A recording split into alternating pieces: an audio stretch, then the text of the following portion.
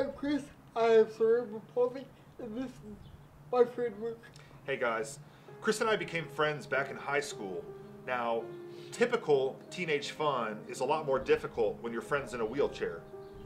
Because of my majestic stature and bulging biceps, our friendship was able to go way past just saying hi as we saw each other in the halls at school. We spent time together. I can lift him up out of his chair, load the chair in the back of my truck, and carry him up and down stairs. When his arms and legs didn't work for him, mine did. Luke and I have been best friends for 8 years. He treats me like a normal person.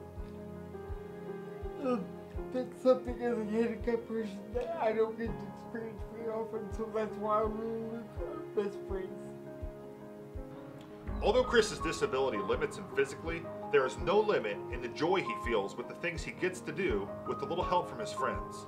Now, I don't know anybody with a more positive attitude than my friend Chris. I really don't. He's always smiling and he's always laughing at the simplest things.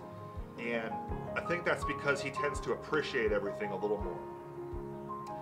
Since high school, Chris has been living in a group home. And I can remember talking to him on the phone one evening, and I could tell that he wanted to do something, but I was unable to get out there at the time. So I suggested that he do something there that he enjoys. And I asked him, I said, well, what do you like to do out there? And I'll never forget his answer to that question. He told me, well, I like to go outside. It's difficult being in a group home because I'm the only one that does not have a mental disability. It's hard to have conversations, so I'm usually in my room on dating websites trying to find a girlfriend or on Facebook. When I do get the chance to do something outside of the group home, it's exciting. When Chris told me he likes to go outside, it really took me by surprise. I guess I never really appreciated something as simple as just being able to go outside. I later learned that Chris has never gone on a vacation. And out of curiosity, I asked him, if you could take a vacation, where would you want to go? Florida. He said Florida.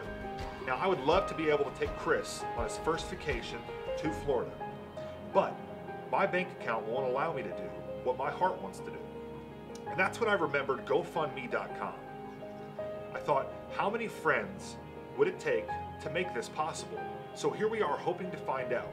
Now, we are extremely excited because we thought of a way where everybody who makes this possible can experience the vacation with Chris.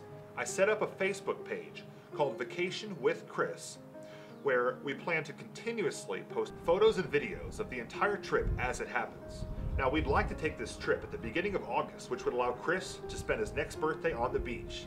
Now, the more people who know and the more people who care, the more likely we are to make this happen.